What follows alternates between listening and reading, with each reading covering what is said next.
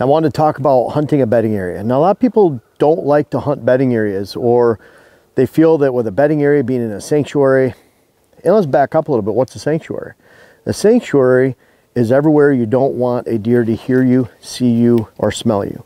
That means up to your stand locations. So really the largest portion of your property, a contiguous piece, should be your sanctuary. Your bedding areas are within that sanctuary.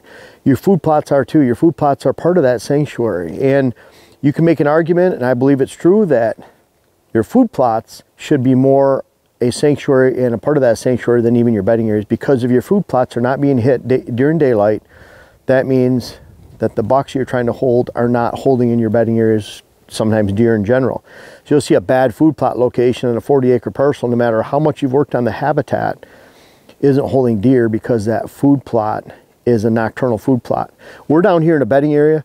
This is an area that not only do we not spook the food plot that's right up there on that point, about 250 feet in elevation above us, we don't spook that out, and therefore we have deer down here and we have bucks. There's an incredible scrape right next to Dylan right here. And this is a scrape that we'll never see during the deer season unless we're down here retrieving a buck, because it's right in a bedding area that we can't hunt. So when I talk about actually hunting a bedding area, I'm not talking about going right in the middle, spooking out the deer. What I'm talking about, this is a good illustration right here. We already have a good bedding area. If you can see, we have a lot of box elder in here. Box elder right here. Box elder has a very pungent smell. You can see when you take that off, you smell that. Once you smell that, you'll get used to what a box elder is. It brings me back to the late 80s when I was hunting farmland in Michigan. Had a lot of box elder along fence rows right next to the ag land. And so we would actually get dropped off in a stand location right from the tailgate, step up to a tree, go up, put a stand in, and then actually break these branches, smell them. It's a certain smell. We have a lot of box elder in here, and that makes for great bedding area cover. This is already a very good bedding area. We can't hunt down here even if it wasn't a bedding area, just simply because the wind swirls.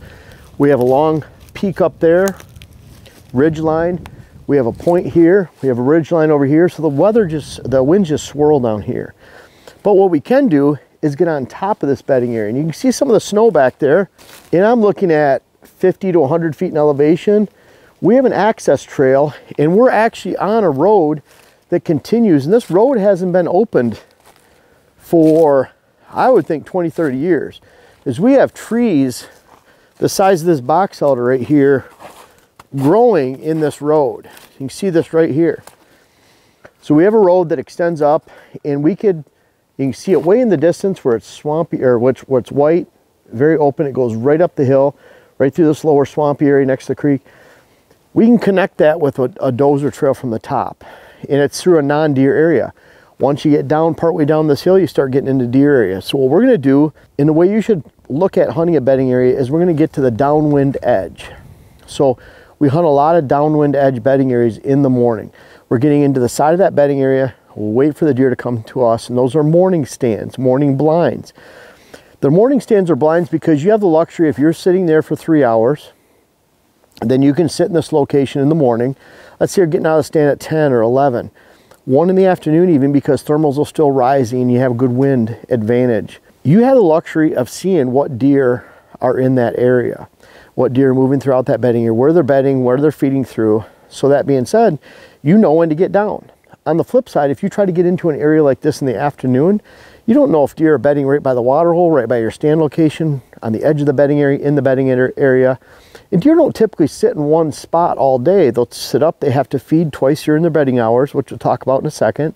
They're standing up, moving around. And so if you're sitting in a stand nearby, you have a huge luxury, if you're already there in the morning waiting for them to come into that bedding area, for knowing when to get out. When you come in the afternoon, you're going in blind, you spook a lot of deer.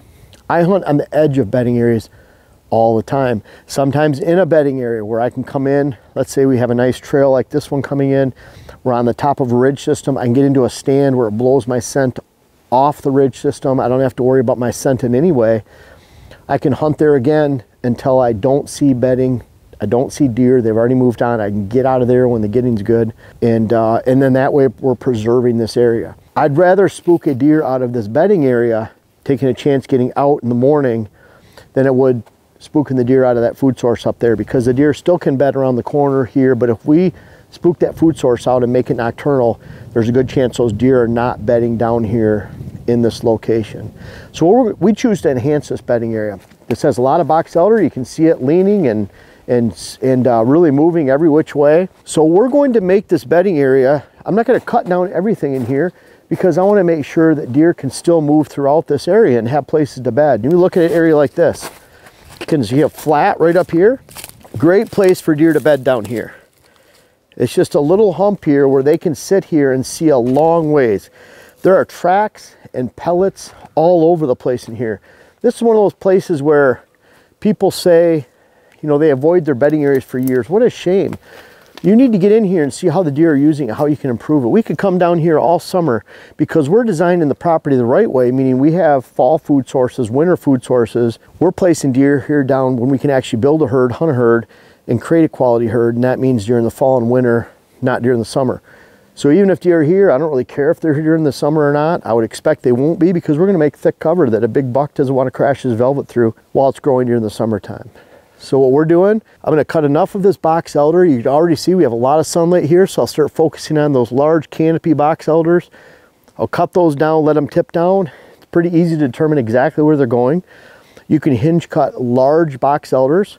You can see all the growth you get out of the side of this tree right here. Look at all these stems. Deer love to feed on this box elder during the wintertime. It's an average quality preferred species. You can see where they've ripped off these ends right here and tips. But I can take this box elder, I can put a back cut on it right here. They don't barber chair. There's a lot of resiliency in the wood. It's more like a rubber band.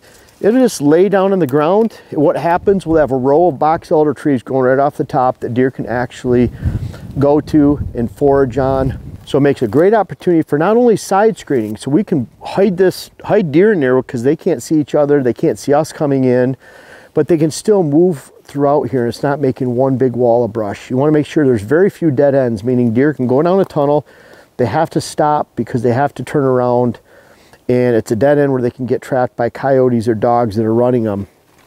So we can create a wall of box elder right here, and then we can actually go back and hinge the box elder. When the box elders get to 3-4 inches in diameter, we can hinge them down again to continue the browse in here for decades to come.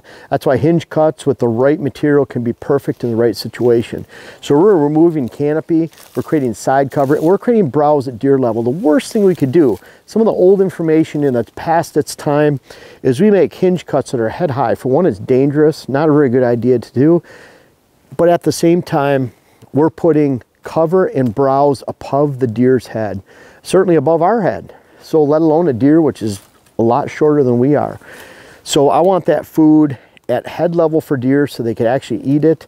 And then I want that cover at head level and body level so they can actually hide. So what we're going to do is we're going to cut this bedding area out, make it a little bit better. We're going to extend this bedding area around in this bowl. And then I'm going to hunt this. And I'm going to come in the morning. I'm not going in through the food plot up there. I'm going all the way around. I'm going to come in this side. And then we have a giant oak tree that's right near this trail. You can see the trail. It extends down through here. We'll have to clean out this trail. This trail extends right through this location here. You can see, I don't know if Dylan, it's a good illustration, but you can see the strip of snow back there. That's the old 2-track that probably hasn't been used for 20 years. We're going to clean that out. And then right up there, it's about 100 yards away from here, there's a big red oak. We already have a ladder stand right down here because I sat in there on opening day, knew that deer were down here. We just didn't have this set up yet. So make the bedding area better. Deer actually travel on the top side of this bedding area a lot and stay down here low in this ravine. They extend up into our land on all sides. So we're going to come in from there. We're going to add a water hole. Doesn't matter if there's water down here in the creek. It's seasonal in nature. It's random. It's not available all the time. So we're going to put a water hole up here, and we're going to finish off this 2-track so we can actually fill the water hole when we need to. And then also we can spin all the way around, hunt that with our winds going uphill back into the draw in the morning. Be a great morning area sit. We can use it with any north wind, west wind. So we're really positioned for our best winds, our best hunting. We'll be on the top side of this bedding area, not in the bedding area because the wind's going to swirl. We'll be up on that ridge system where it can just fly out to the side. This could be a great bedding area, and I can't wait to bring that to you. So we're gonna cut a little bit down here right now. Dylan has to get going pretty soon back. We always have a time limit of when we film. We're both really busy and going out and visiting properties. But this is the kind of recommendation we'd make for a client where we have the bedding area, we're keeping the sanctuary in the food plot and the bedding area intact. We're hunting off to the side of this movement. We're actually adding a water hole to make sure that we have a more defined travel route on the existing trail. We're accessing in and out without spooking deer through open timber up there. We're getting to the edge of this great habitat, and that's how we hunt bedding areas all the time. I always say that 70–80% of my bucks are shot during the morning hours. They're adjacent to these bedding areas. They're between bedding areas. And I want you to take advantage of hunting those bedding areas. Again, it doesn't mean you spook them out. It doesn't mean you go in there in the afternoon and sit on them. It means that you hunt smartly, blow your scent to the outside, and you get in there in the morning, wait for the deer to come back to you, enhance it where needed, and that's where you find the majority of the bucks. Those bucks move about 3 times more during the daylight hours in the morning than they do in the afternoon daylight hours. So great opportunity to take advantage of cold. And you can imagine, even if it's warm up top out in the fields, you get down here where it's shaded, deer have water in a water hole you provide. We'll try to stick a 150-gallon tank down here. Rubbermaid has one that's 150. It's only 25 inches high. Unfortunately, it's a little pricey. It's about $150 from TSC, so it's a little bit more than the 110-gallon tanks we use. But if we're gonna come down here, we're gonna get a skid steer in here to help create the trail and access, and we might as well bury a good sized tank. So we're gonna get this cutting right here. We'll plan out the stand, and we already have a ladder stand down here we can add to begin with. We'll get a tank down here, and this is gonna be the perfect morning setup right against this bedding area, and I hope you can do the same on your land this season. Folks, I wanna make sure you check out my web class video series, whether it's how to design your food plot program or how to design your property in general. And we have a new one coming out that'll be how to hunt the rut. But these bucks back here are a testament. Some of these bucks go back to 93. They're even in different states. I urge you to check out those web classes so that you can help yourself, help your land, help your hunt. The link is in the description. And also for those that have tried them out, I encourage you to offer some feedback in the comments below. Thank you.